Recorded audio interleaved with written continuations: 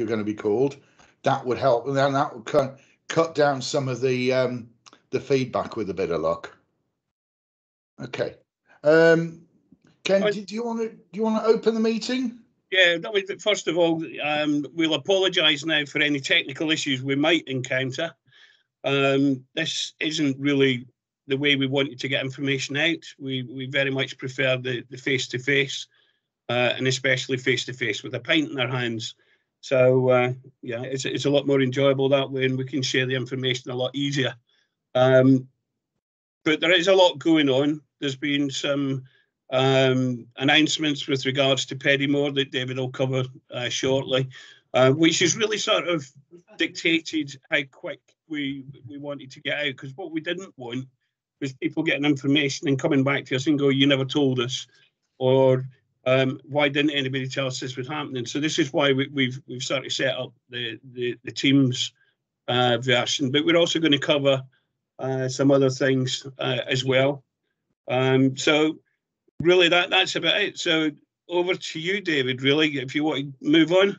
Councillors, just remind everybody that the meeting is actually being recorded. Right, he got and if everybody has the mad desire, they will be able to watch it in about 48 hours on YouTube. I can't wait. I'll be interesting how it turns out. I don't think I haven't got any apologies. So what I was going to do is move on to the general ward updates.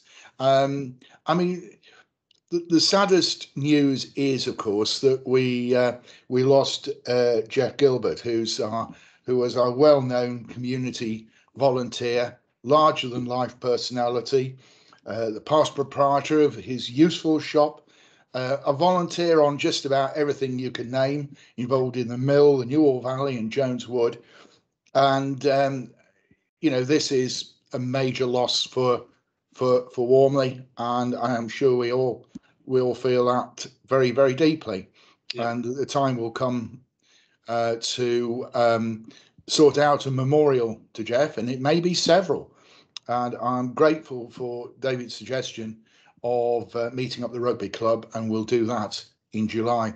But at this point, I just thought it would be a good idea if we just have a minute to have our own reflections of Jeff's life and thank, you know, for his contribution.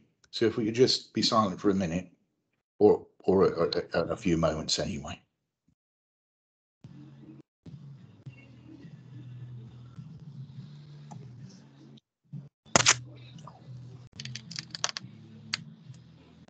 Okay, I mean, it's not a minute, but we've remembered him anyway. So, Ken, there's an update you've got for us on the library, haven't you? Yeah, I mean, we did put it on Facebook, but just in case anybody missed it, Walmley Library has now reopened Monday and Wednesday to start with, where people will actually be allowed to go in and browse for books rather than just turn up and drop them off or collect, which is a huge step forward. The intention is that the library will also open on Saturdays at the beginning of September. There are some staffing issues at the moment because I think because of COVID, I think there's been the occasion where some staff are maybe taking advantage of taking early retirement. We've lost quite a lot of good staff from the libraries, but they are going out their way to recruit at the moment. So all we would say at the moment is it might be a little bit shaky to start off with, but they will get there. But it's good. Certainly David and I were really pleased that Walmley Library was getting reopened, because it would have been all too easy having closed it for the excuse to, you know, the people have got used to it not being there. It'd be a lot easier just to say, well, we won't bother. But we kept on top of it, and I'm glad that they listened. So the library is now open again. Okay. Next one, update on the boy racers. Again, we always get complaints about the noise from the A38 and on certain nights. David and I have got a very good working relationship with the police on this. We can assure you that they are acting on it. We try to share as many of the postings that West Midlands Police will give us, where they've caught people, they've taken the cars off them. So the methods that the police are adopting are working. The one thing to bear in mind is that the injunction that's currently on the A38 is not currently in place. There's been some legal issues in London, funnily enough, and we're waiting on the outcome of those before we apply to get the injunction revisited. However, the police are on the case, and they've made some significant arrests, and they've made quite a few seizures of cars.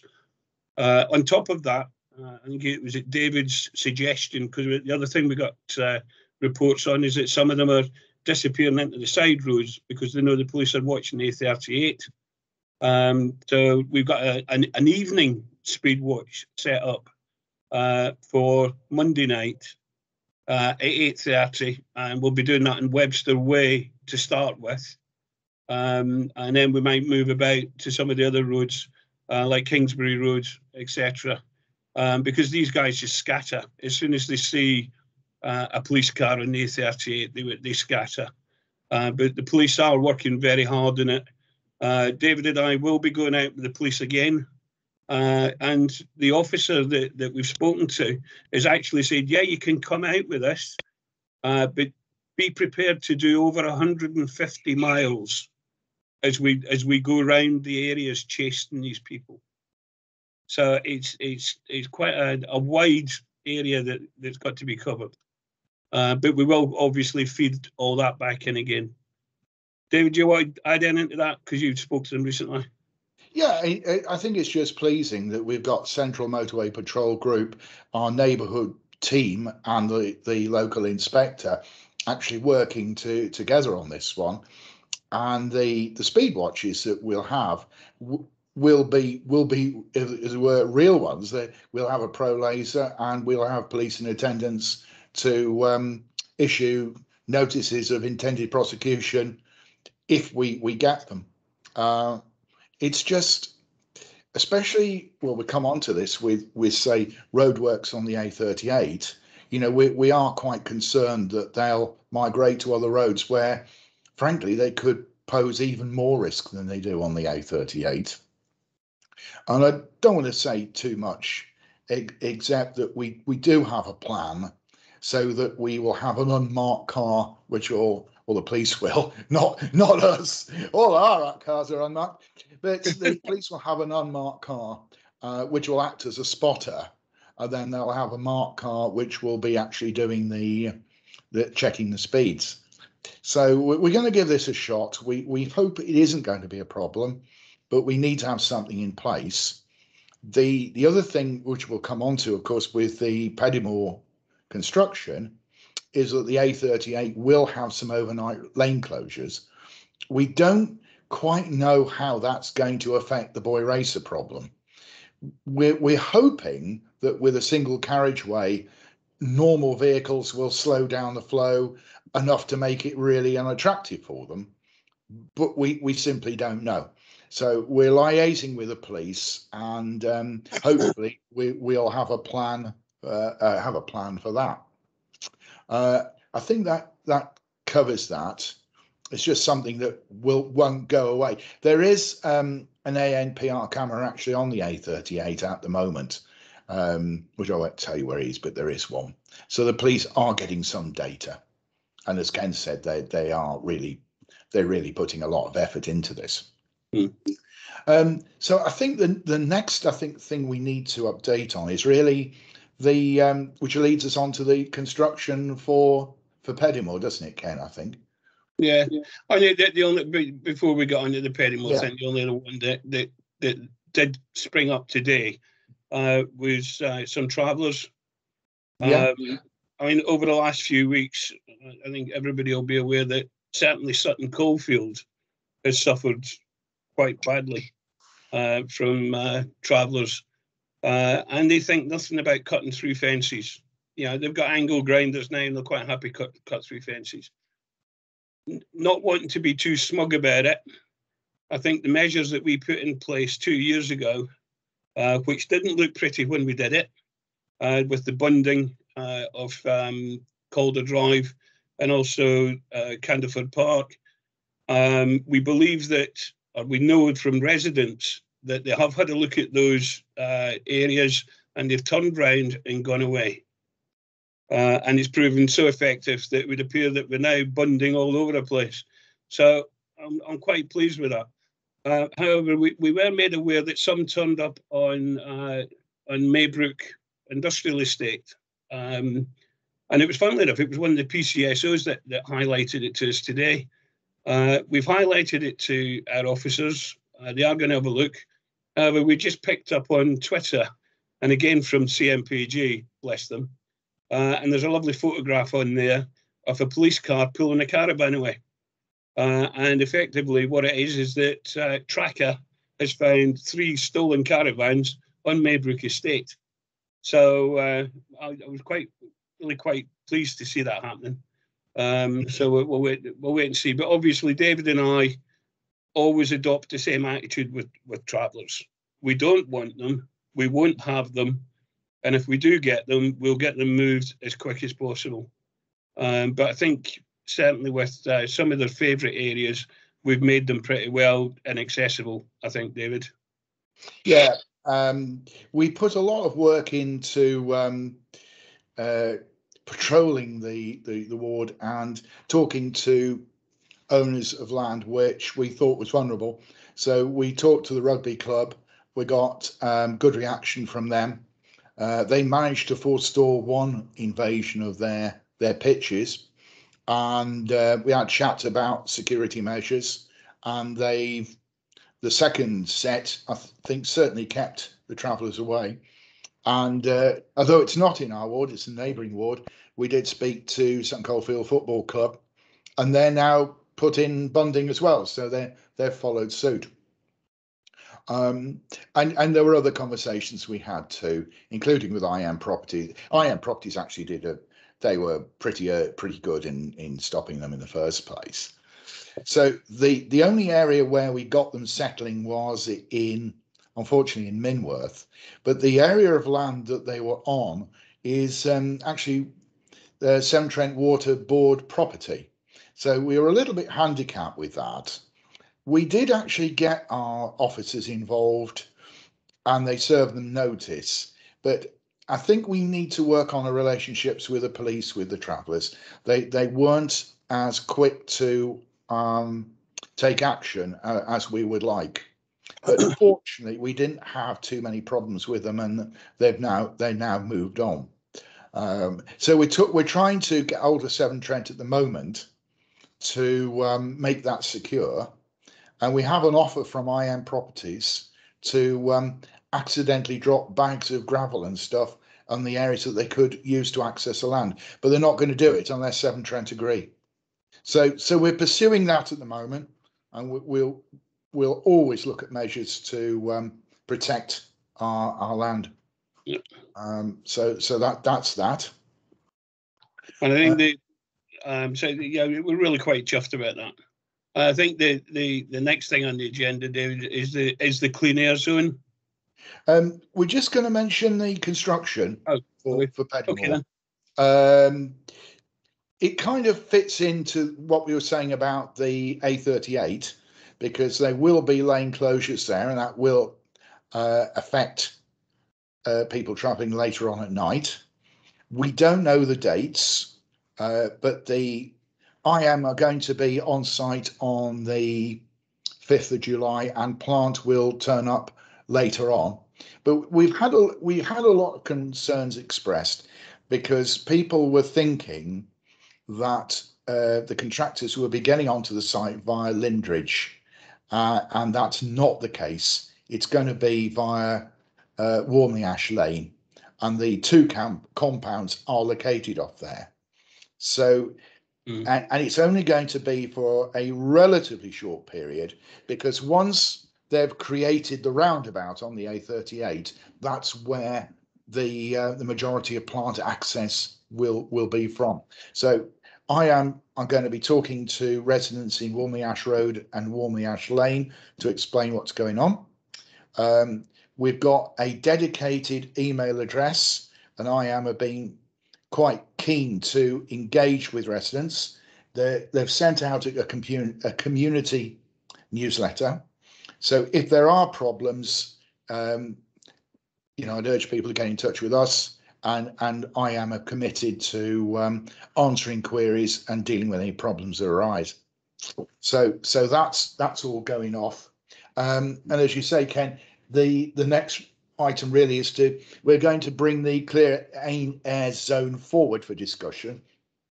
And I think the officer needs to get off to another meeting, I think. Yeah, that's fine. If you're happy, I'll share my screen. Is that okay, John? Yeah, go for it. Yeah, thank you.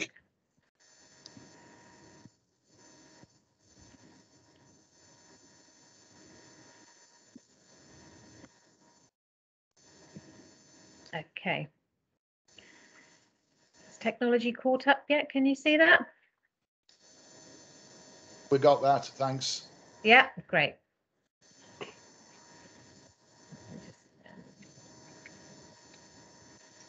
Okay, right. So good evening. Thank you for inviting me to the ward meeting tonight. My name is Tasneem Hussain, and I'm representing the Clean Air Zone team today. I'm just going to start. Oh, sorry, clicked on the timer there. I'm just going to start by showing you a short video on the Clean Air Zone, which will hopefully give you a little bit of background. The presentation will last around 10 minutes, and I'll be happy to take any questions at the end. I'll just move on to the video. Hopefully that works. Can you hear that okay? Yeah, great. Yep, Thank got you. it.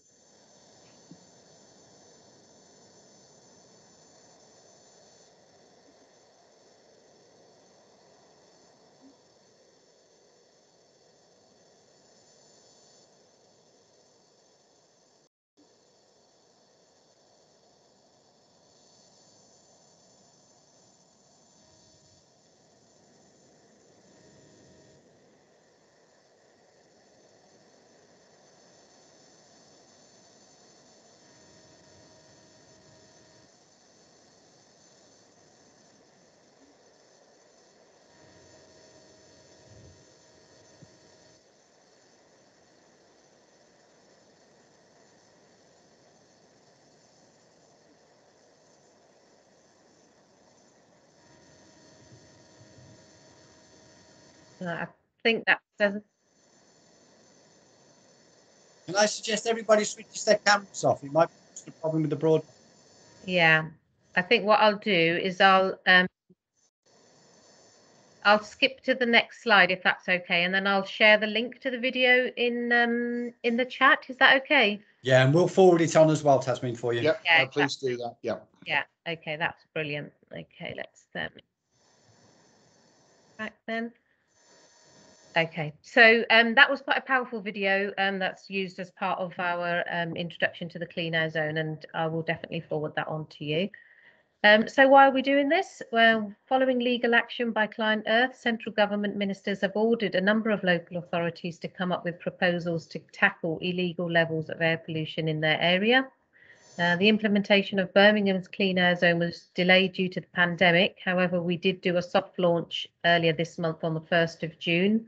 In the video, we show that air pollution is a national health emergency, and we need to reduce the number of premature deaths in the city, especially amongst children. Air pollution has been linked to many medical issues, and in December 2020, for the first time, air pollution was listed in the UK as a cause of death on a young girl from London, 9 years old, who sadly passed away of an asthma attack. So that's, you know, it's fundamental that we do something to tackle this. After London and Bath, Birmingham is the newest city to launch a clean air zone to drive down harmful pollution levels and protect public health. To improve air quality within the city, Birmingham introduced what's known as a Category D clean air zone. So you'll see on the chart there, you've got A, B, C, D. Birmingham's introduced a Category D, and you can see the vehicle types that are being charged in each of those categories. Birmingham will be charging owners of the most high polluting vehicles to drive in certain parts of the city unless they have applied for an exemption. It's important to note that this is not a congestion charge, so not all vehicles will be charged, only those that do not meet the emission standards or have been given an exemption. Okay, let's move to the next slide. Okay, so Birmingham's Clean Air Zone Type D was soft launched on the 1st of June. We commenced charging on the 14th of June. And as I mentioned earlier, the CAS Type D, so we've got buses, taxis, HGVs, vans and cars are all subject to the charge if they are non-compliant. We don't charge motorbikes. The map on the right there with the blue boundary is showing you where the CAS zone is. So it basically covers all roads within the A4540 Middleway Ring Road, but you can stay on the Middleway. So there's no charges for going around the Middleway, but if you enter any of the areas within that, which includes the A38 and tunnels, there will be a charge. The zone is operated 24 hours a day, 365 days a year, and there is a daily charge, and the charge runs from midnight to midnight. So you only pay one daily charge per day, but you can enter the clean air zone as many times as you like. But if you cross the midnight threshold, you will have to pay for 2 days.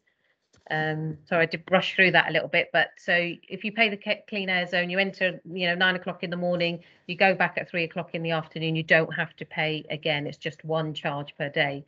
But if you're having an evening out in the city, you go to, Broad Street at 11 p.m.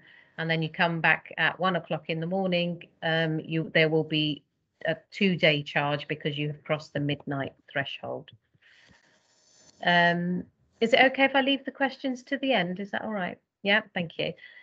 So payment will be online. So the government are managing the payment system. So there's an online website that you can use to pay, or you can call the central help desk. You must pay within a 13-day window. So you've got 6 days in advance on the day or 6 days after your visit, you can pay. If you don't pay within that window, unfortunately, there is a penalty charge notice process which will automatically be triggered. So that's that one. I'll just move forward to the next slide. Okay, so we've got the government have provided something called a vehicle checker. You may have seen this on our website. This vehicle checker uses data from the DVLA. So you put your number plate in and it will tell you whether your vehicle is compliant or non-compliant. If your vehicle is subject to the charges, you can either apply for an exemption if you have meet the criteria. If there's no charges, you do not need to apply for exemptions or take any further action. That is indicating to you that your car meets the standards and you don't need to do anything if you drive into the zone. Absolutely fine. So roughly, I'm not going to read all the things on the slide, but if your vehicle's so diesel, we've got Euro 6 or better, so that's roughly 2015. There's no charge. Petrol Euro 4, which is roughly 2006 onwards. And then you've got gas, electric, and the hybrid vehicles. So we have introduced a number of short-term exemptions. So subject to criteria, you can apply for those online. For example, if you are a resident, so somebody that lives within the clean air zone, you can apply for up to 2 years exemption. You'll initially be given an exemption permit for 12 months, and then after 12 months, you have to reapply.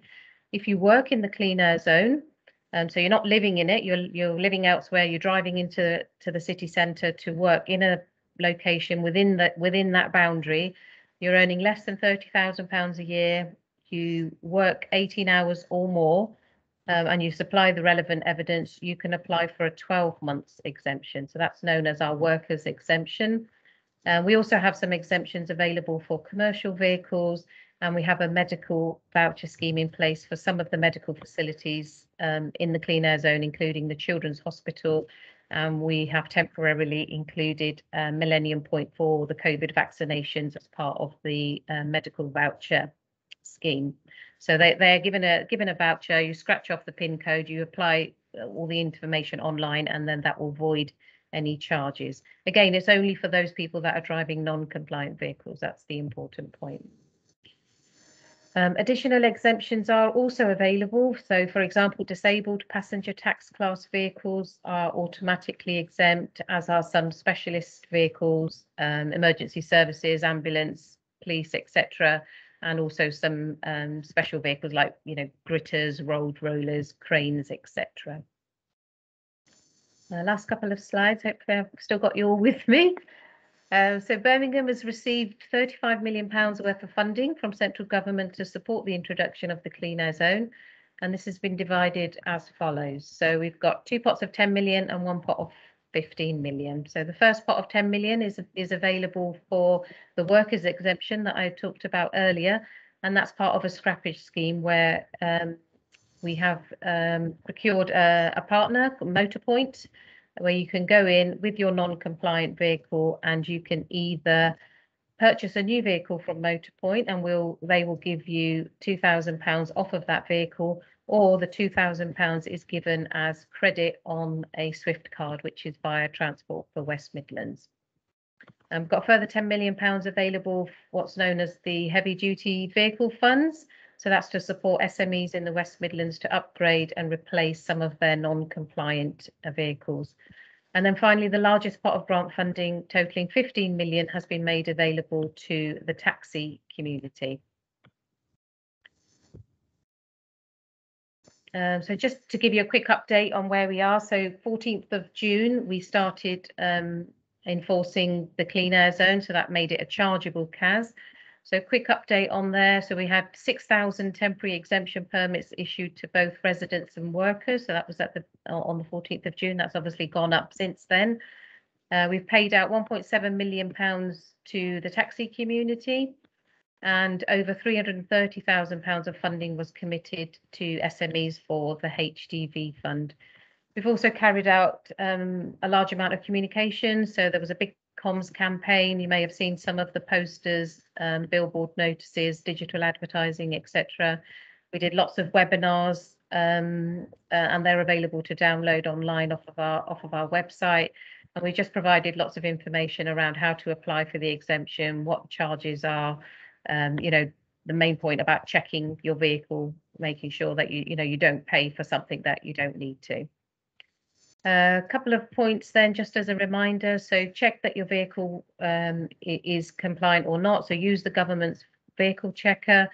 Important to note that there's no notification sent to you if you've entered the clean air zone, so that it's up to the driver's responsibility to know that they've entered and whether their car meets the standards or not. And like I said, penalty charge notices will be issued for non-payment. Second point, check if you're eligible for an exemption or financial support. So, do you live in the clean air zone? Do you work in there?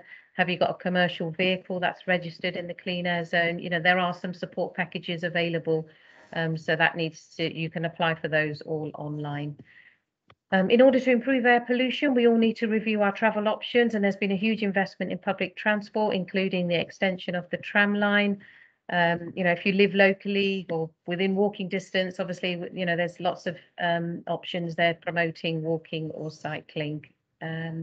So some of those further details are available again on our website. Last couple of slides are for businesses. So if you're a business owner or employer, make sure your staff and visitors are aware of the clean air zone so they understand how this will impact them. Communication is the key here. If you have an office in the clean air zone, your staff may be eligible for the workers exemption, so you can remind them. So for example, at the Children's Hospital, we've worked with them. There's lots of staff there that hospital is within the zone, and we've encouraged them all, if applicable, to apply for the workers exemption. Can you put things on your newsletter? Can you update staff via your own websites, etc.?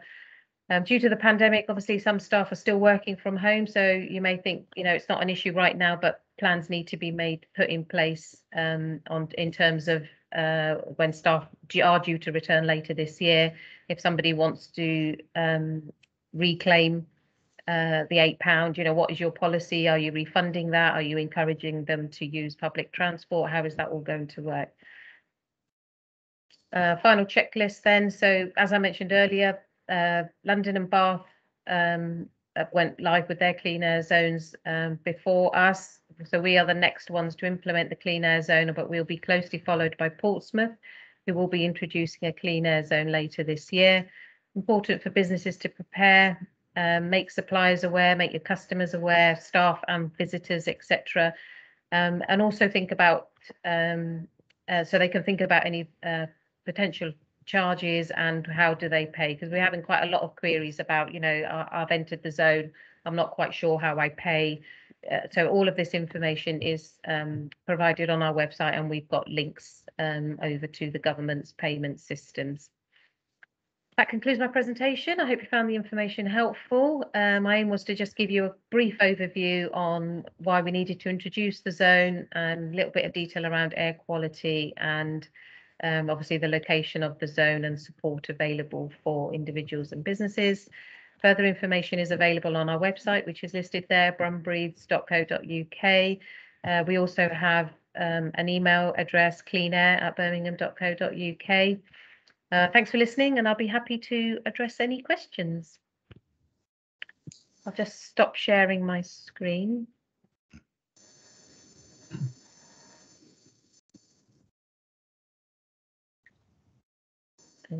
So Ken, you've got a question, haven't you?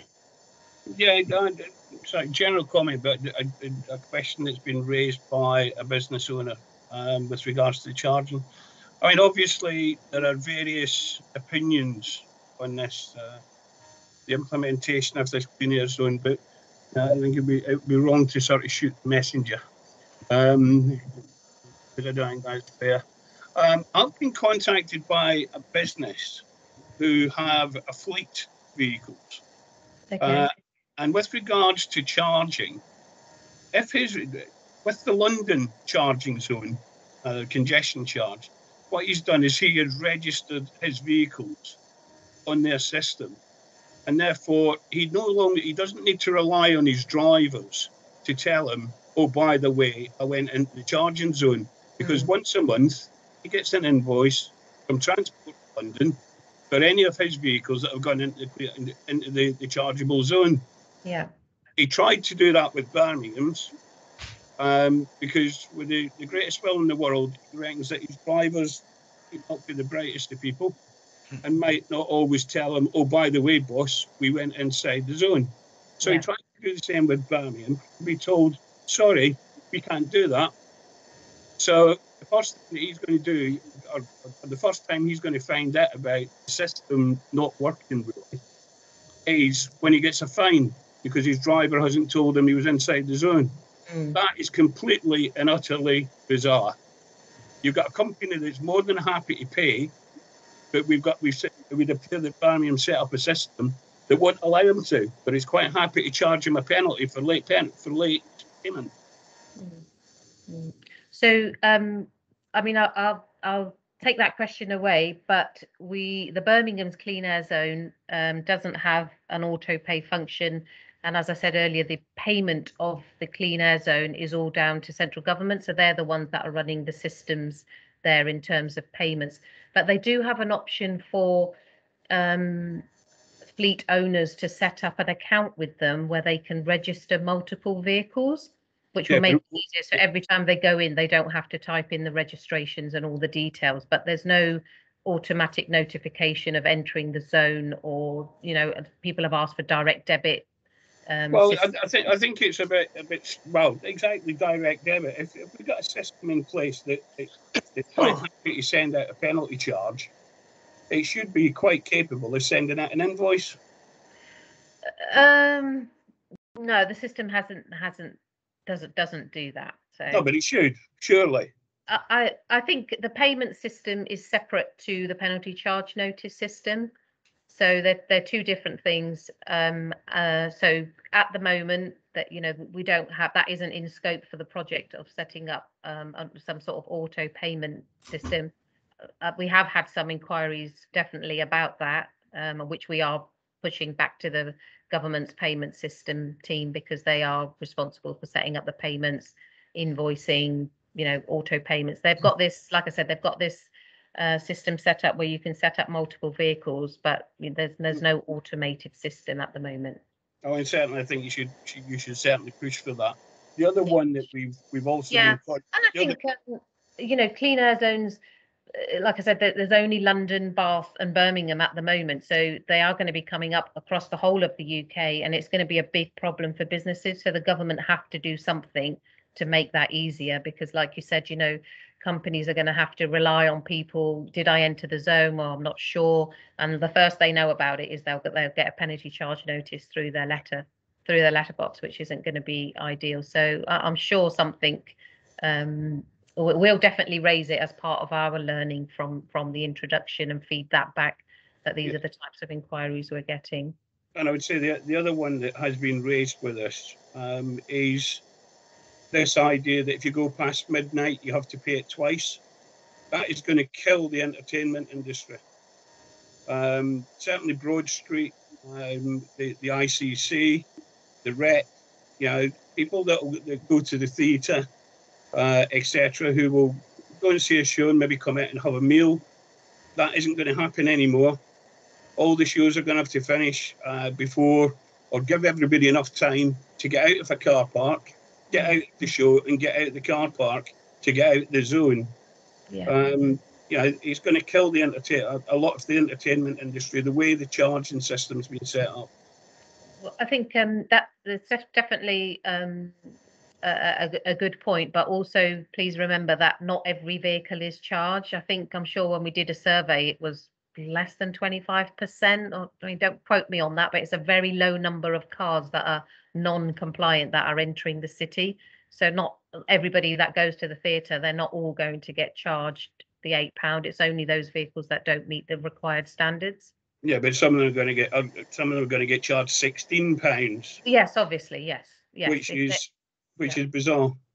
Yeah. We are working with Transport for West Midlands to try and improve some of the public transport options, especially recognising, you know, the leisure trade after hours, etc. Digbeth, the theatre, etc. You know, there's staff as well that need to come in and go home at different times. You've got the hospital that are doing shift work, so there are lots of issues there, and I think, you know, public transport needs to be improved to try and give people another option to get home. So if somebody's finishing their shift at 5 o'clock in the morning, you know, if there's no buses, they've got no choice to take their car. So, you know, how can we support those people?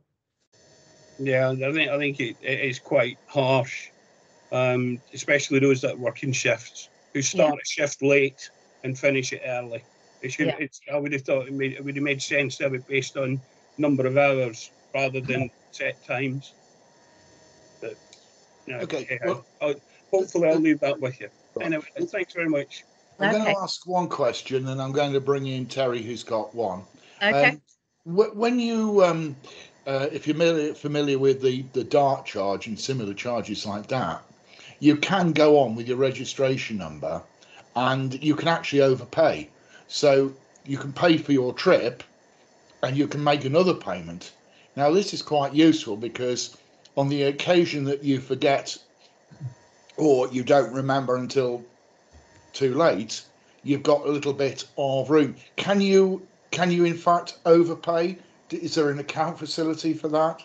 No, there isn't an account facility. So you would log in, you would go onto the payment system. With you put your registration in, it asks you to confirm this is the vehicle that you want to pay for, and then it will present you with a series of dates. And like I said, you can only pay 6 days in advance, or the day of your entry, or 6 days after your entry, and those will be the only dates that are presented to you on the system.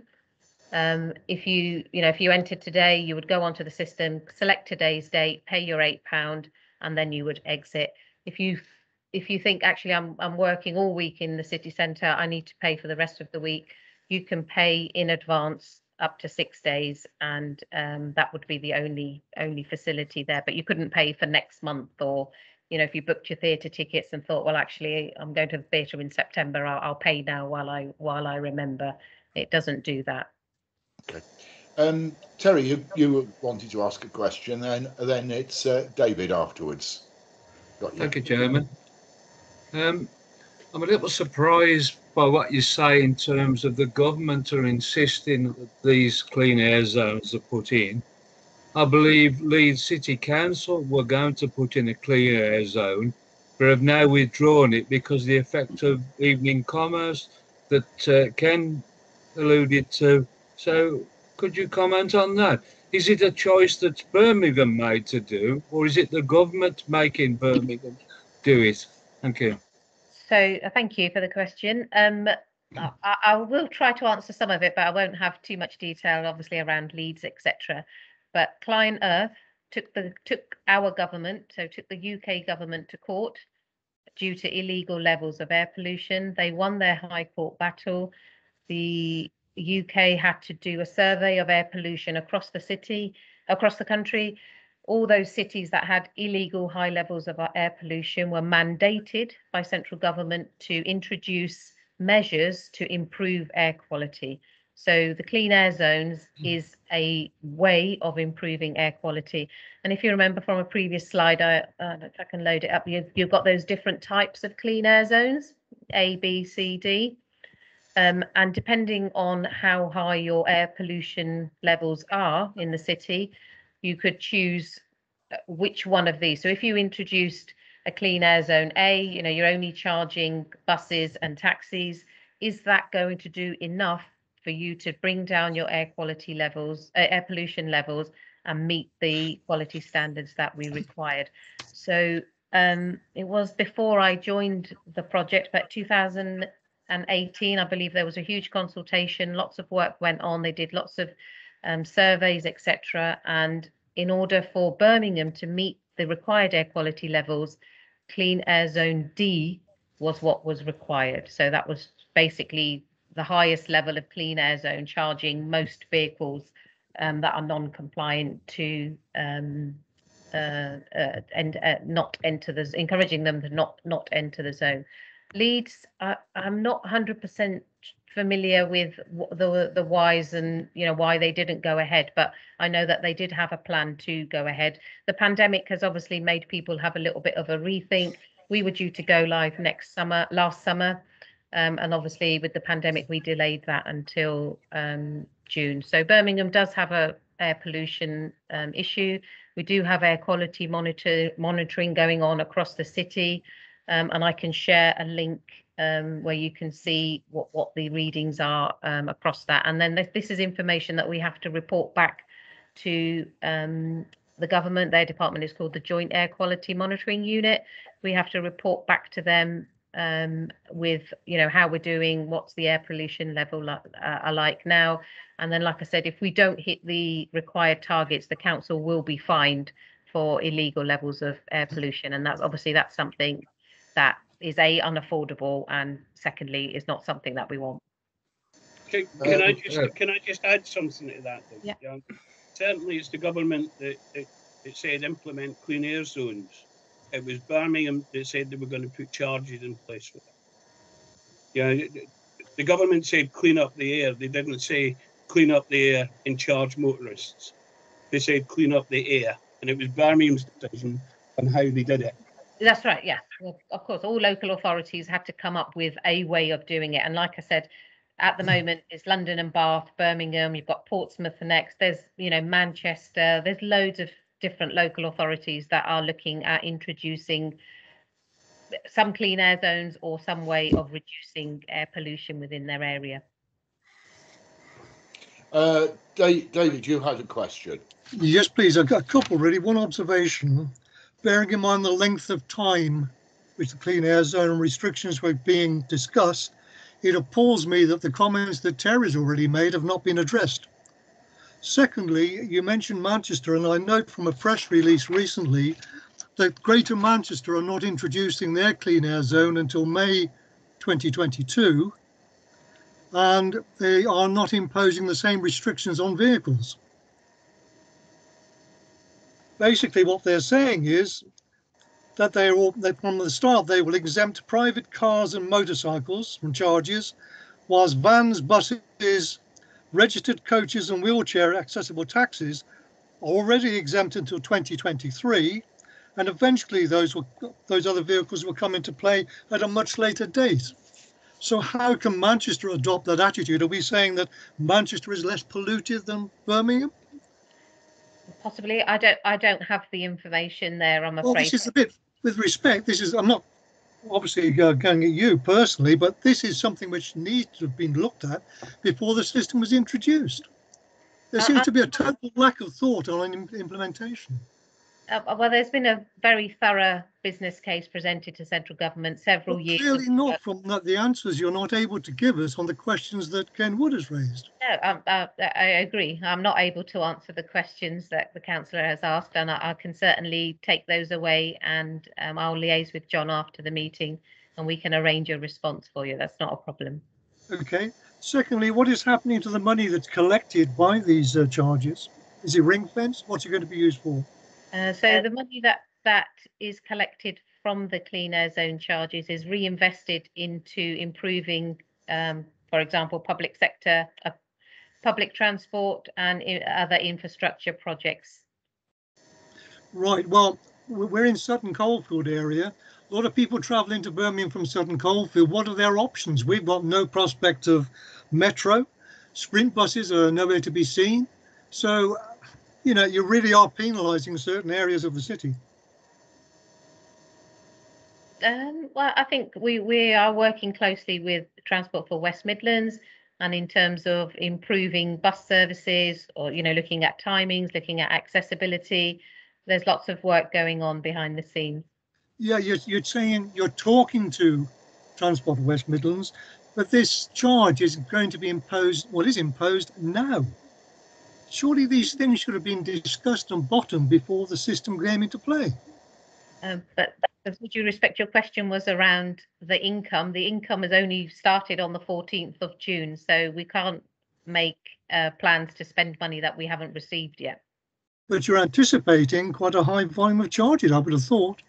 Well, we're hoping that we don't make any money. Would be great, wouldn't it? Because it's not a money-making scheme. It's about trying to improve air quality, and the less people that drive in with high-polluting cars, that's the only way we're going to achieve this. This will be similar to parking charges, where hopefully people wouldn't come in and park, but clearly they do. I mean, we can all idealise about the situations, but we've got to take a pragmatic and practical view, surely. I get tired of organisations saying lessons will be learned. We're talking to people about it. They should have been talking about it months ago. There are lots of discussions that have already taken place, and a plan is in place on what sort of things that can be improved, and any money revenue raised will be reinvested into infrastructure projects to improve. Where is that plan at the moment? Can we see it? Is it published?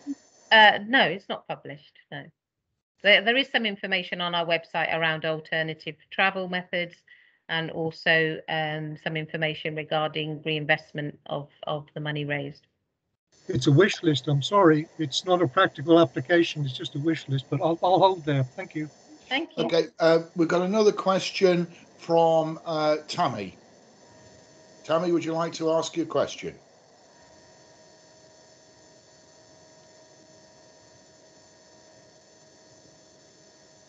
We've got showing a hand.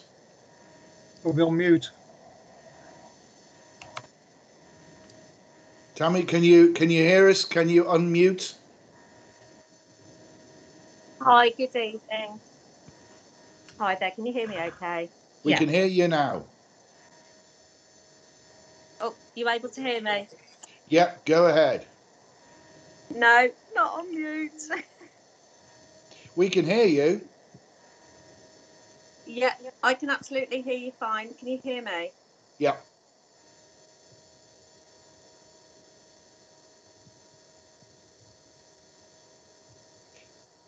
If you're having, able to hear me now? We can hear you fine. If you're having trouble, you can always. I mean, we don't have to ask the question tonight. If you want to email us with a question, we will undertake you get the answer. If you're having trouble, but if you want to try your question now, have another go. Can you hear me now? Yes. Yes. Hello, is There that is- any better? Yeah, we can hear you. It was just a quick question going back to Tasneem, when you mentioned about sort of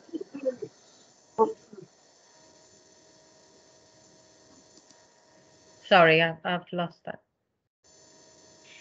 I think we're having trouble with your connection. Barry, I can hear you fine. Okay, if you can, I can hear you fine now. I can hear you fine now. If you can with me, thank you. It was going back to Tasneem when you mentioned about money going. Thank you. About money go back into public transport in certain coal fields. The question that I want.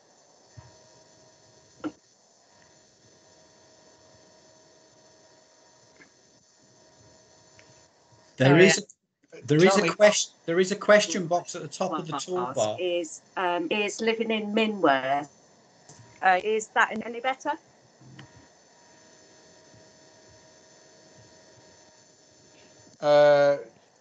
If you want to, I'm happy to. Oh, I can hear you. Can you hear me? Okay. David, I think it's better to get the I right think we're in. going to have to look. Tammy, I understand the general question is about public transport provision in Minworth, and this is something that's close to our hearts. We want to improve it, obviously. That's very much going to be part of the Peddimore development, and there are monies available to improve that, and that's probably going to be the first source of improvement in Minworth, and that's something that we will deal with and we'll bring to another meeting.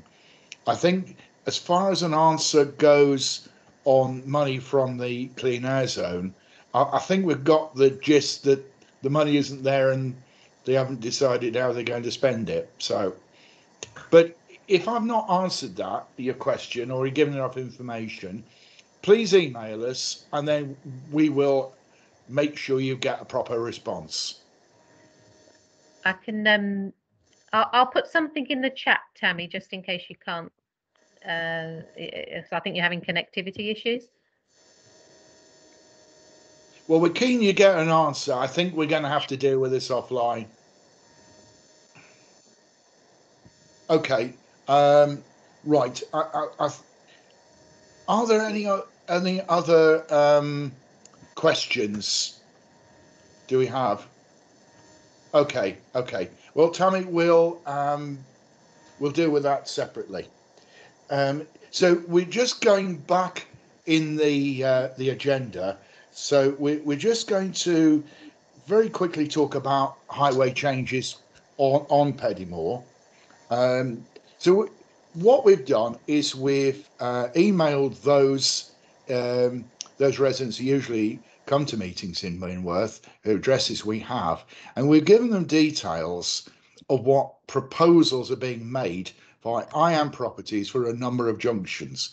So tonight, I think that probably the most controversial one is going to be Kingsbury Road, Cottage Lane, and Water Orton Lane. And what we've been discussing this, Karen and myself, these proposals come from the developers. All the proposals do, and they are designed to deal with traffic flow problems, i.e., the problems that arise from the development. They're not designed to deal with the problems that we experience with traffic or with HGVs coming down Water Orton Lane. Now, at the same time, we are very keen to deal with those problems as part of any proposals I am bringing forward. But it's going to be a very long job, this. It's going to take quite a while. We're at the start of it. Birmingham City Council will have to look at them in detail, and there'll have to be some very detailed consultation.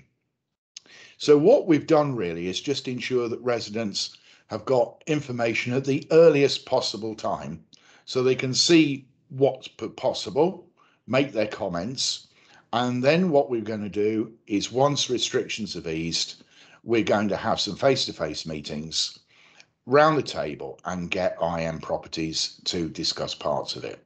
So it's very much, this is just a very early stage. This is where we stand, and just to keep you informed. I mean, if there are particular questions at this stage, well, we're happy to take them. Over to you. Tammy, is that a legacy hand, or are you going to try for another question? My apologies, it's a legacy hand. No, it's fine. Look, we'll all do it. We'll just get the hang of this. By the time the restrictions ease and we can kiss it all goodbye. To think I used to be an IT trainer was amazing. So I hope that you see where we're coming from in this. You know, we're very keen that Minworth residents, and indeed for the other proposals, that residents of the ward generally get an opportunity to comment. But it is very, very early days, and we will do whatever we can to try and address the problems with HDPs and make sure everyone has a voice. Ken, did you have anything to add on that one? I think you've summed up, David, in as much that it is very early days. I think when we had brief discussions with Birmingham Highways the other day, yeah, we're looking at least 12 months probably. And obviously, yeah, a lot of it will depend on how IM get on with their development as well. So I think it is very much a case of just trying to make residents aware of what is kicking about, what might happen, but there is nothing set in stone. And we are keen to make sure that we sort of take advantage of what IM are doing to try and make sure that we get improvements elsewhere. And certainly we know that we have got some real issues with certain roads in Minworth that we would love to get sorted. Yeah, I mean, we did this with the improvements to the Astor roundabout in the past.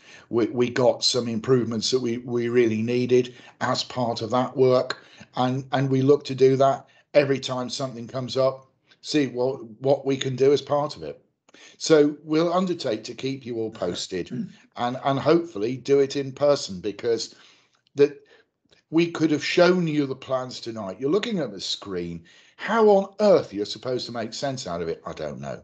So it's far better to do it in person around a table.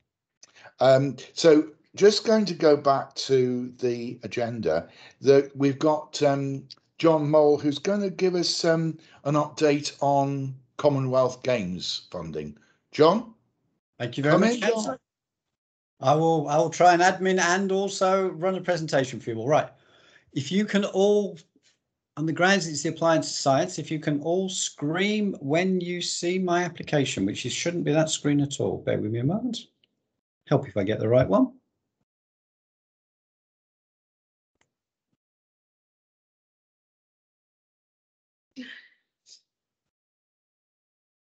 Right. Can you all see that as it kicked in? Yep, that one's kicked in, John. Yep, fantastic. Right then. I'll make this as snappy as I possibly can for you all. As you might all be aware, we are going to get the Commonwealth Games. Now, we have had a little bit of healthy cynicism about the whole thing. So what we're going to do is we're going to offer every single ward a pot of money to try and celebrate the community games. So, most important question of all, how much has the ward got? We have got the grand total of £22,100 to spend. It's not a huge sum. And what I would stress to you all is that can go in the blink of an eye. So if anybody's got any ideas and we find that we actually over allocate, I'll be quite happy to work with the groups to see if there's any alternative funding out there that we can possibly find. But what's it all about? It's a universal small grant, and it is a small grant. The funding goes from being able to apply for £1,000, being able to apply up to £5,000, with a maximum grant that we will be awarding of £10,000. It's there, though, to help our communities get more locally active and to get the general impetus for the Commonwealth Games to come to us all. Three key themes. I can't get my words out tonight, and that's on the water. 3 key themes. Actually, I challenge anyone to try and say that. We've got get active, ready, steady, fun, and celebrating culture. So if you put an application in, it has to hit one of those. Now, the first round is closed, but round 2 is open till the 30th of November, so there is no rush. I would rather see a really good bid come in a bit later rather than a rush bid that comes in too early and might get refused. The first element is get active. Obviously, we're talking about the Commonwealth Games, so getting active is a key element for the Games. It's a sporting event. So we're looking at projects coming into us that have got stuff about active mobility, community games and sports days. We've already seen some fabulous examples of that coming across the city, and active streets and parks, because what we want to see is we want to see our green open space used more. And I know that's a key element for this ward. Second element, ready, steady, fun. We want to see community projects which help ensure your local area is games ready. Now that can be everything from putting out bunting to having themed displays of flowers. I've even seen a choir being set up across the city that's going to start singing from different Commonwealth countries. But it's also about having fun. Now the key element is here, remember to keep the link to the games. I've seen a lot of applications coming in that are really good worthy causes, things from domestic abuse to renewing a canal down the south side of the city, but have made no relation whatsoever to the game. So it is Commonwealth Games money. So we have to make certain that the Commonwealth Games is the key element to the whole bid that comes into us. And the third element is celebrating culture. It's about looking at Birmingham's place in the Commonwealth and seeing what we can do to spread the history. I've seen some really good history projects coming in now of certain cultures coming in to say, yep, we're from the Commonwealth Games. My granny or my great aunt used to live in some parts of the Commonwealth, and how they're actually sharing their story. So it's about what we can do again with that key theme. It has got to link to the Commonwealth Games. The core criteria is really wide and as most accessible as we possibly can do it. So first of all, you have to make certain you've got a ward plan. And here I have to commend both your ward councillors because you've had a ward plan in for a long time. So we won't have an issue with that. There'll be no blockages whatsoever. We need to look at how the bid can actually add value both to your ward plan, but also to your local area. What can be funded? Again, we're keeping this as wide as we possibly can. So funding can be used to cover most types of community activity. We will quite happily pay for core costs. We'll look at revenue costs. We'll even look at a new and existing project if it can be tweaked to make certain it hits the Commonwealth Games. And we'll certainly look at one-off initiatives as well. 2 ways to actually submit your application. Now, you can go into the Birmingham City Council website and you can submit it online. Now, I have heard a couple of parties saying that they've struggled with that. So I've got the good old-fashioned Word documents available. Councillors, I'll certainly pass that to yourselves, but if anybody wants a copy as well, you can come through to myself, and then all you have to do is complete it and submit it to the email that's at the top of the screen, which is the ndsu@birmingham.gov.uk, and I'll put that in the notes and we'll make certain we circulate it out later. 3 different types of application forms, as I've already stated, up to £1,000, from £1,000 to £5,000, and then £5,000 up to £10,000. £10,000 is the ceiling. I've got to stress that. And I'm going to keep labouring this point. Please, please, please align your bid to the Commonwealth Games. The questions are fairly simple. We need to know your ward. And again, if you are pitching to more than one ward, make certain that you specify that. You are allowed to do so, but please, please, please make that very, very clear in the application. You need to talk about what your project's and idea is, and how your project actually aligns to your ward priorities and your funding criteria. The ward plan in this ward is very, very good. It's wide and it encompasses just about everything, so you won't miss out from that particular side. You need to talk about how you'll deliver your project, how you know you've been successful. That could just be the number of people that perhaps come to a small mini games.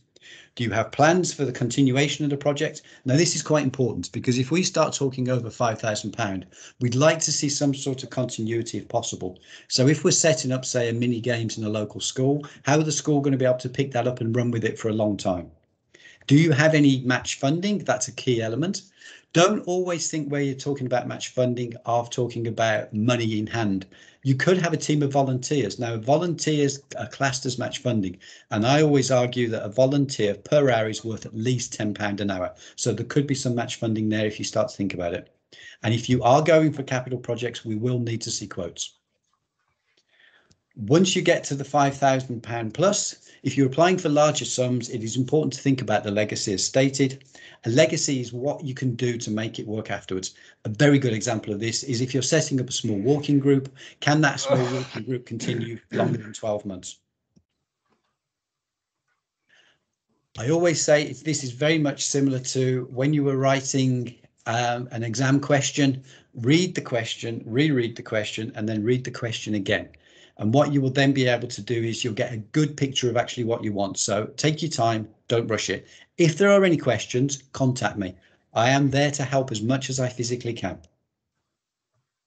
There are also 2 resources that is actually going to be available to us. Now, these are really, really good resources for any community group in Birmingham.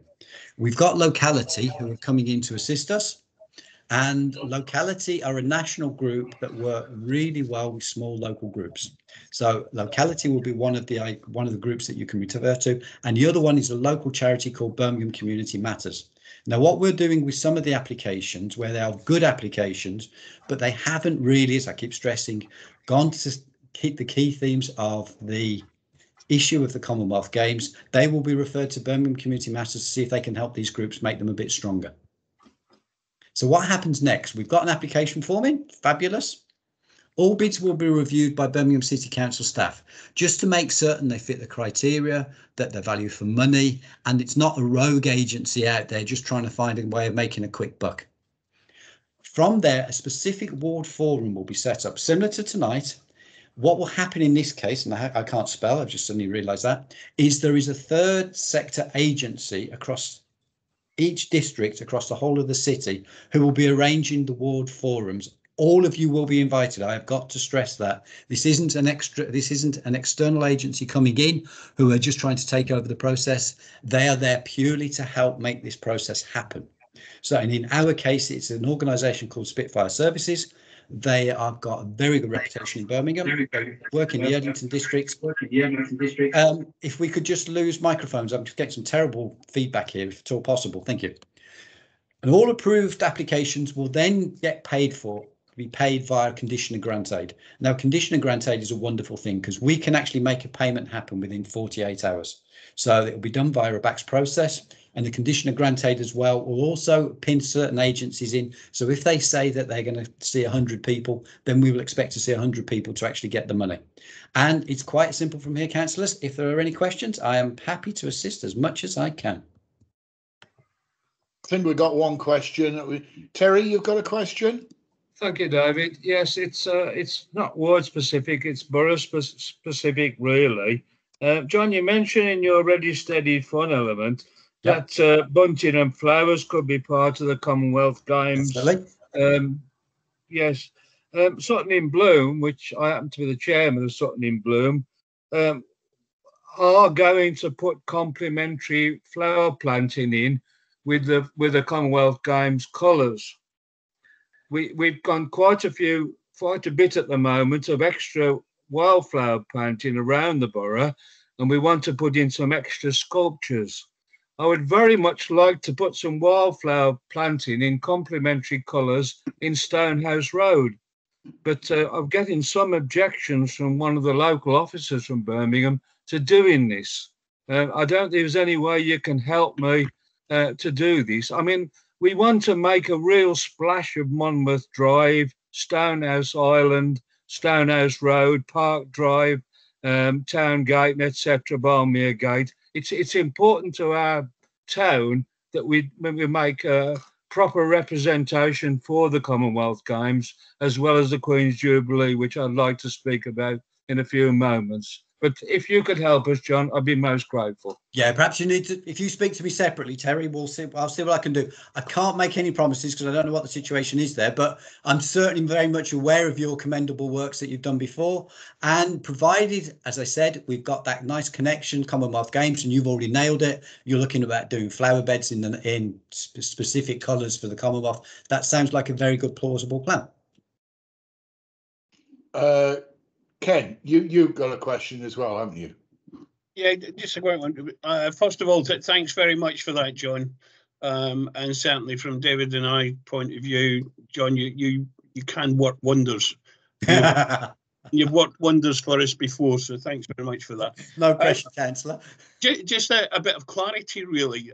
Obviously, there's these application forms that different groups can fill in to apply for the funding. Do they have to set up separate bank accounts? Have an organisational bank account, or does the money get paid to an individual, or where does this? Right. What's the mechanics? Excellent and valid question, Councillor. Normally, we would get quite stroppy from the city perspective, and we'd start talking about, no, you've got to have your own community bank account set up. You've got to be on our vendor approved list. What we will be doing, if you've got a small group or you've got a particular project where they don't have a separate bank account, we will be trying to identify whether we've got any partner agencies that can babysit the money for us, so that we can pass them over directly as a BACS account, and then they can pay that particular organisation. So we've already looked at that and thought, right, this could be a blockage, and we're going to do everything we can to stop it. Right. Okay. So that's where the governance side comes in as well. Yeah, absolutely, right. Absolutely. And I'll be the one that's actually signing the money off, so I know it'll be done properly. Don't worry. Thanks, John. Do we have any other questions for John? I can't see anybody showing. Okay, well, thanks, John. As Ken says, you have performed wonders in the past, so no pressure here at all. I'll do all I can, councillors. You know that. Okay.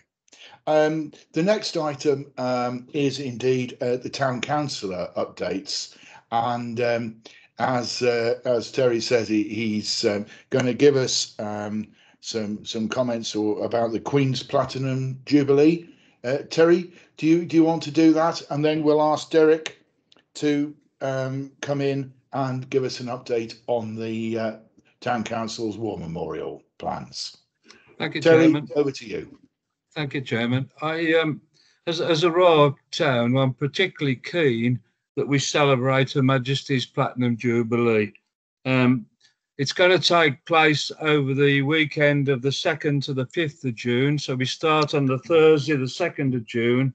And the Queen at that time will have been on the throne for 70 years. It is a unique achievement. No other monarch has ever, or I believe will ever, be on the throne for that length of time. It's just such an exceptional achievement that we need to properly celebrate it. There's going to be 4 days of celebration across the country. On the Thursday, there'll be a Queen's Birthday Parade, Trooping the Colour, obviously in London, with a number of soldiers and bands and stuff like that. There'll be Jubilee beacons, which we probably saw some years ago when we celebrated the 50 years. On Friday, the 3rd of June, there'll be a service of Thanksgiving in St Paul's Cathedral. Saturday, there'll be Epsom Downs, the Queen's favourite occupation, horse racing. And on Sunday, and this is the one I want to come to particularly, there'll be the big Jubilee lunch. This is where I hope there'll be lots of street parties, lots of flowers, lots of bunting, lots of colours throughout our town, especially throughout our ward. Lunch parties can be big or small, can be small street parties or big street parties, tea and cakes or a barbecue or whatever you wish. But I think it's important that we start to plan for these things now. In London, there'll be a Jubilee pageant featuring over 5,000 people from across the UK and the Commonwealth. So this merges in with the Commonwealth Games. That's why I'm particularly keen that we, as a town, we properly celebrate both events in colour and in our celebrations. And I just hope everybody will get on board with these things. Thank you very much for listening. Yeah, thanks, Terry, for that. Derrick, do you want to come in now and update us on the Town Council's War Memorial plans? Yeah, okay, Mr. Chairman. Well, as you all know, the War Memorial in Walmley has been furbished, we'll call it, and it starts on the 2nd of August, and it will take approximately 10 to 12 weeks. The photographs have been, well, artist impressions have been given out some time ago, and if anyone wants them, we can still provide them. The furniture, there's going to be new street furniture, in other words, new benches in the area with the Sutton Coalfield logo on, and it's all being paid for by the Sutton Town Council. And what we've got to remember is that we are only what's the word? Anyway, we're looking after it. We don't own the War Memorial. The residents of Walmley own the memorial, and we just look after it, and that's what we intend to do. Now, if anyone wants any photographs, I think they were given out a couple of years ago of the printing and or the artist impression. But if anyone wants them, there are some still available. So 2nd of August it will start, and the contractors will take approximately, as I say, 10 to 12 weeks. It'll all be ready. We're hoping that we can have a rededication service prior to the remembrance service in November, but that's another story. Anyone who's had the Chronicle today will see there's an article in there with an artist impression all about the War Memorial. Thank you, Mr. Chairman. Right, we've got questions. Ken, you've got a question there.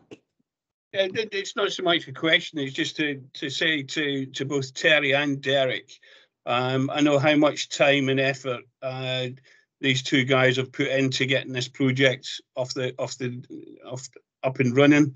I know there's been lots of frustrations along the way, but certainly I think it's fair to say, David, that you and I are really chuffed to get it up and away at long last, and we'll be really pleased to see the finished article.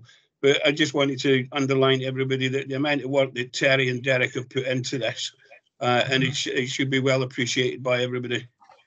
Thank you, No, Ken. I think that's a very fair point, Ken.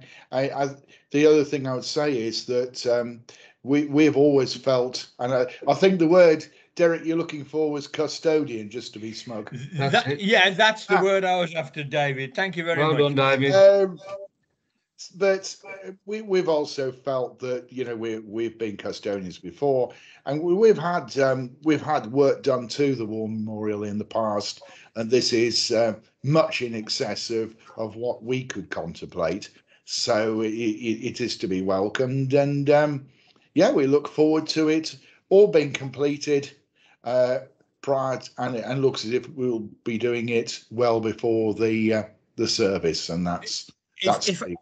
Mr. Chairman, if I can preempt maybe an article that will go in the future Chronicle, we are trying, or we're going to try and contact, if there are any descendants of the soldiers who are named on that memorial, both for the First and Second World War, so that we can invite them along to the rededication service. Now, I do know that there is one name on there, and he lives in Walmley, Mr. Baird, who is, I'm not referring to him, but all the others, because there's a guy whose name is on the War Memorial who is buried in St. John's Church, name of Kelly. I don't know whether, and he came from Ash Farm. I don't know whether there's any other people still in the area, of any relatives of them, cousins, uncles or aunts. And also one of the names on the War Memorial, he was the son of the Vicar of Walmley. So, yeah, Derrick, we have had a go at this before, or rather Aid, who's just put his hand up. He's been involved in this before as part of the services that were planned. Adrian, do you want to come in now on that? Yeah, it was just to say that I know downstairs we've got a a kind of booklet all about the war memorial and all the different names. And I think that even involves some contact details of some of the next of kin still alive. So if that's something that is useful, then more than happy to let you view that or take it away for a bit. So that's absolutely great, Aid. Thank you very much indeed. No problem. Okay, that's great. Thanks, Aid. So do we have any comments or questions on those two elements the town councillors have presented on, or indeed any questions for them? Terry, did you want to add another comment then? I just did, please, David. Yes, I just want to say thank you very much for what you said. We have tried really hard and have been as frustrated as anything about the War Memorial. I have spoken to Ben Cook, Aid's curate at St John's, about a dedication ceremony. I think it's most important that we treat this with the respect it properly deserves. And just a comment, it is an aside, and I will try and progress it. There's been some comments about turning the War Memorial Square into a Jeff Gilbert Square. I'd love to do it if we can do it. War memorials have a very special set of legislation, and we all know you can only do certain things with them. We will properly reflect on Jeff's contribution to Walmley in the proper way, and I think David's already said it, at the end of July, and David Cook has said it, end of July, we'll get together and we'll properly discuss it, and we'll help as much as we can to properly represent Jeff Gilbert and his contribution to Walmley. Thank you very much.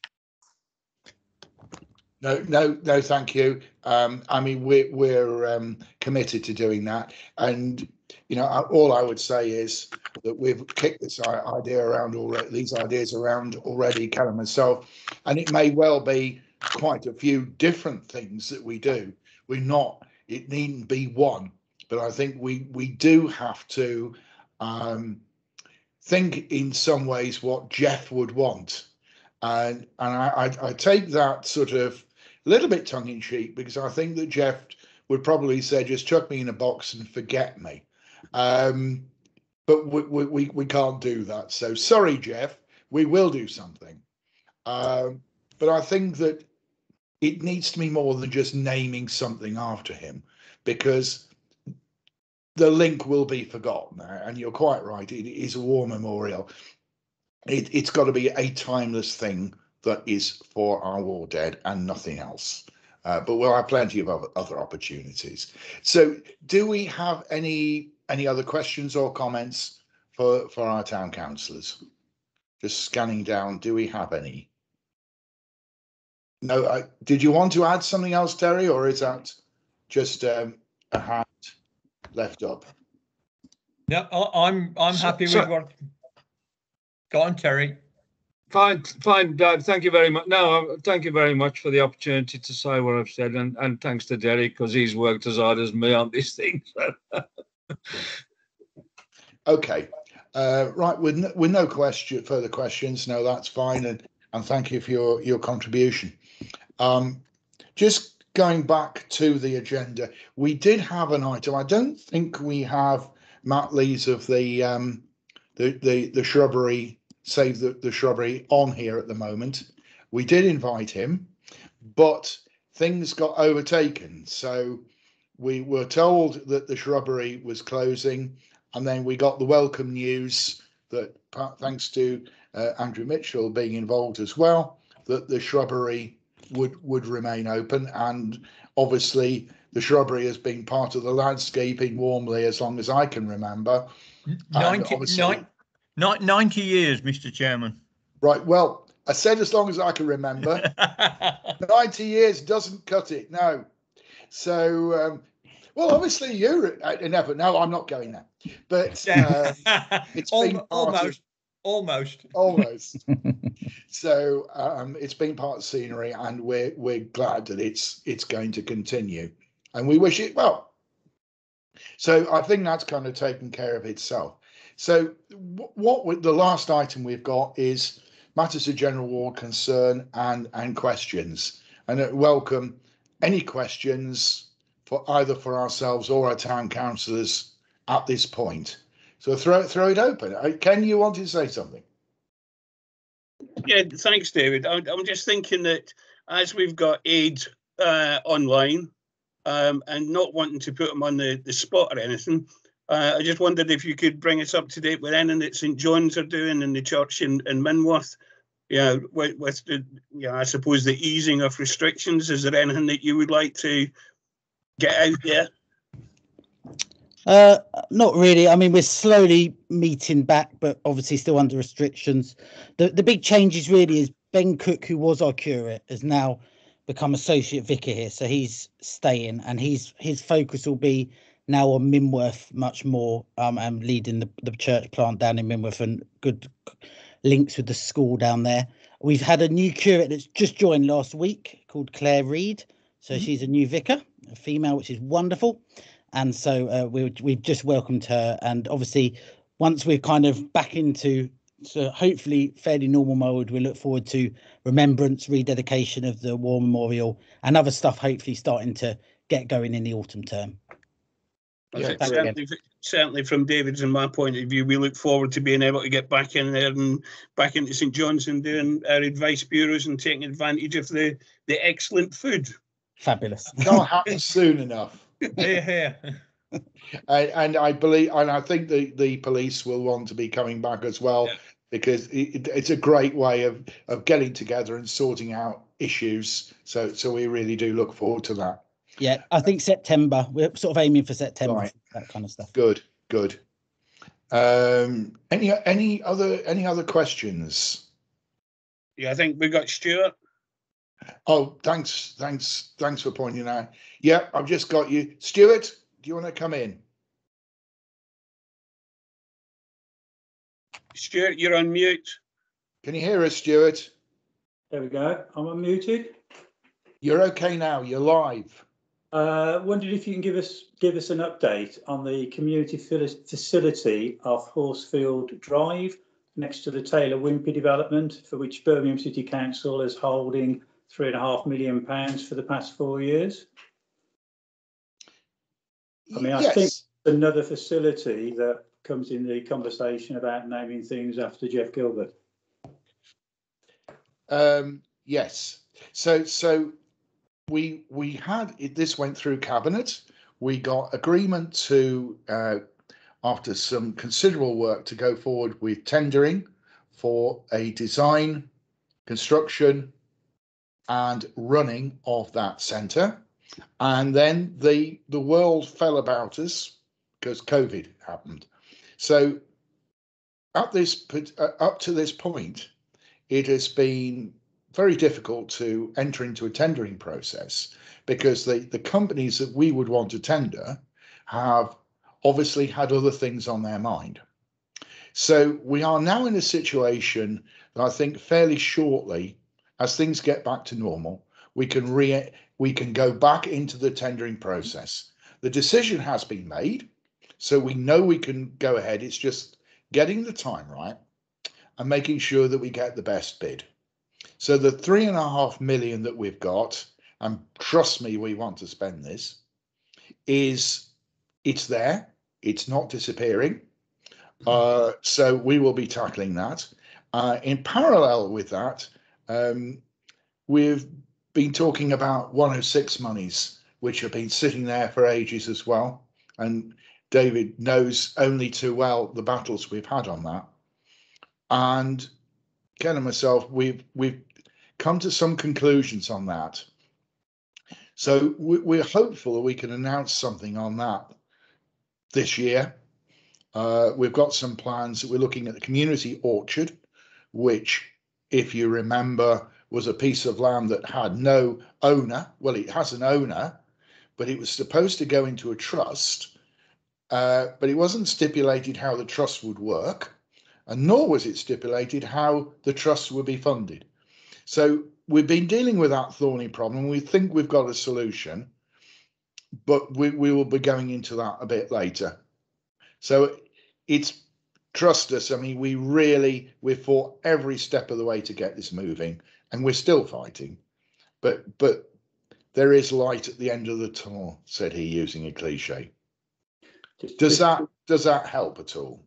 It helps, but the concern I've got and others have got is we're now 4 years into the 7 years we've got to spend this money. All right. Well, we do have an extension.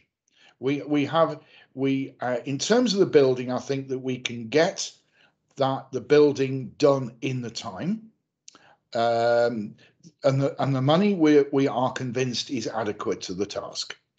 In terms of the 106, we've been talking about an extension of the period for the spend, and that would go back to planning accordingly. So we have noted that, and I think we can deal with it. So has it been too long? Yes, it has. We have had to go back to our chief executive twice now on the same issues.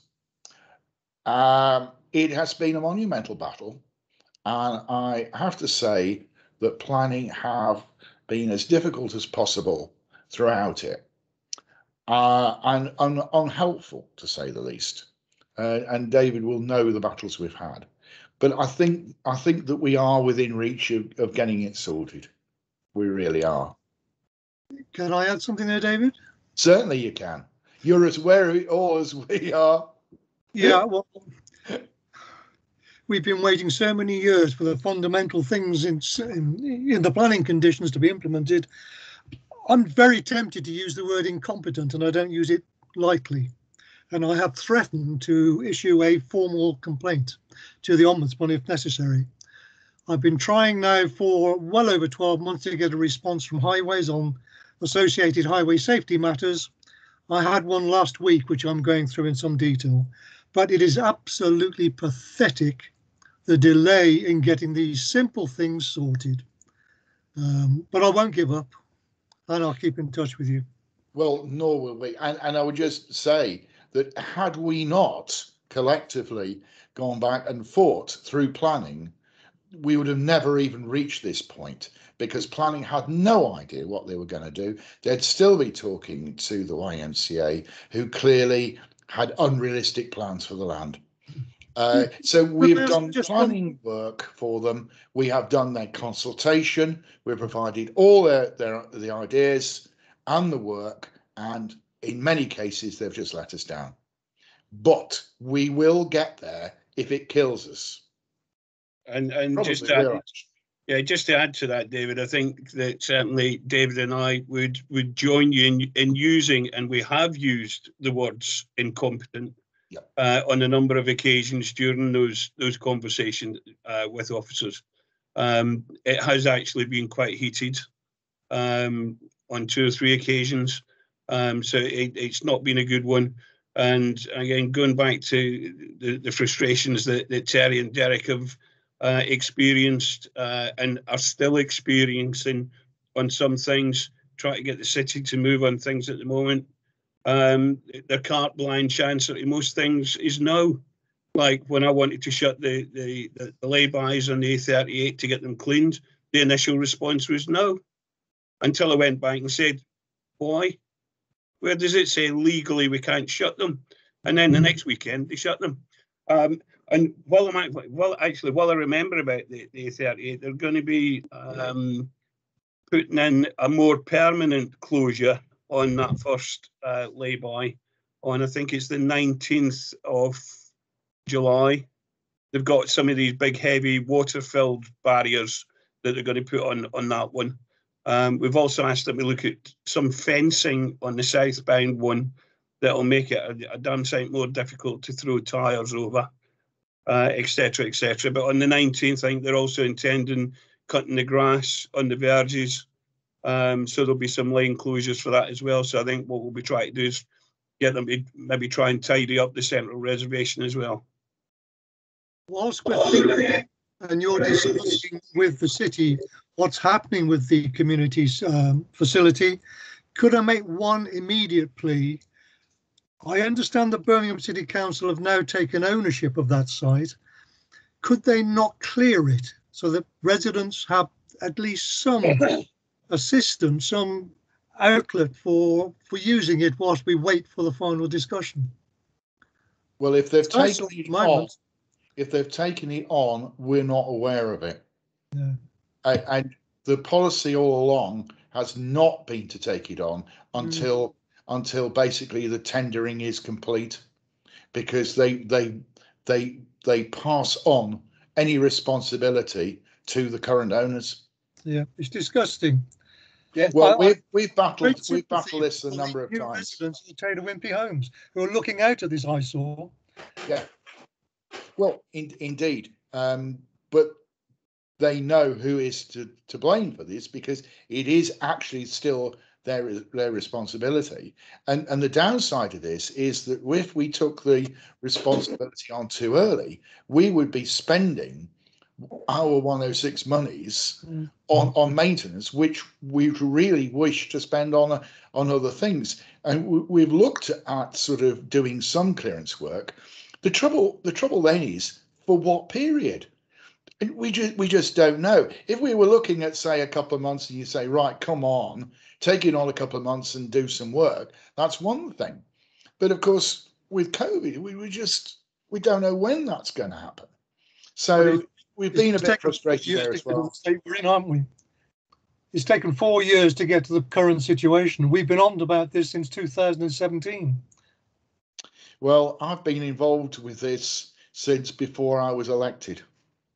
Yeah, I can believe it, Dave. And I can remember the consultations for this thing starting, and I can remember people saying everybody wanted this housing estate and how they were so keen on the YMCA, and I can remember going, no. And I've been involved with it ever since. And Ken's came in and joined me on this, and thank God. It's been it was at sometime it was a pretty lonely thing, but we are battling together, I can assure you on that one. No, I do appreciate that. I'm not being critical of yourself. He gets annoyed and I'm not, then I get annoyed, and so we swap over from nice and nasty regularly. Good on you. Yeah, so yeah, I mean, we haven't been idle in this lockdown, I can assure you, but equally trying to get things moving with officers working from home, and it has been a nightmare. Terry, did you want to say something else again, or is your hand still raised? I think you're muted as well. Apologies, David. I'm sorry. It's technology. It defeats me. Oh, I wouldn't worry about that. You won't be the last person to leave your hand up, I can assure you. So I think that if there are no more questions, I think we've dealt with the issues of the meeting. I mean, all I'd say, I mean, I think, Ken will join me in this. We really look forward to having a meeting in person. Nothing makes up for that. And I thank you for your forbearance in looking at stuff on a screen and dealing with all that stuff. I think we're all thoroughly fed up of it now. So we do look forward to seeing you all for a proper meeting in the near future. Ken, do you have anything else to add? I think I said that at the beginning of the meeting, actually, to be able to get together and do a face-to-face. And to look at big drawings rather than tiny sketch sheets on screens, etc. To get back to the boat and familiar surroundings will be really good. Yeah, no, indeed. I mean, there is such a lot going on. They're about to start. The big Tonka toys are about to arrive on Peddimore, which is going to. Is it a momentous occasion? Well, no, it's disappointing. I suppose we all fought against it, but we are determined to make sure that whatever happens on there is for the good of the residents nearby. I have to say that working closely with IM, our discussions with IM are very encouraging. They're doing a lot with the local communities. We've heard earlier from John about funding that's available in the Commonwealth Games. I know that IM have also got social funding projects and funds available for some projects as well. And also, you know, when we spoke to IM, the other thing that I was keen to do is to get the schools involved as well. There was a report on the radio today that, you know, construction is currently seen as such a, yeah, for many years has been portrayed as an industry not to get into, and now we're short of tradesmen and stuff like that. And I think, you know, we can use the big Tonka toys to encourage children to see that as a possible way forward as well. So I think we will and we are determined to make best use of everything that's going on across the ward. Right. Thanks, Kate. Well, I think we've sort of covered the agenda, and if there aren't any other questions, I think we'll just thank you all for attending, and thanks for your contributions. Have all been valuable, and we look forward to meeting in person soon.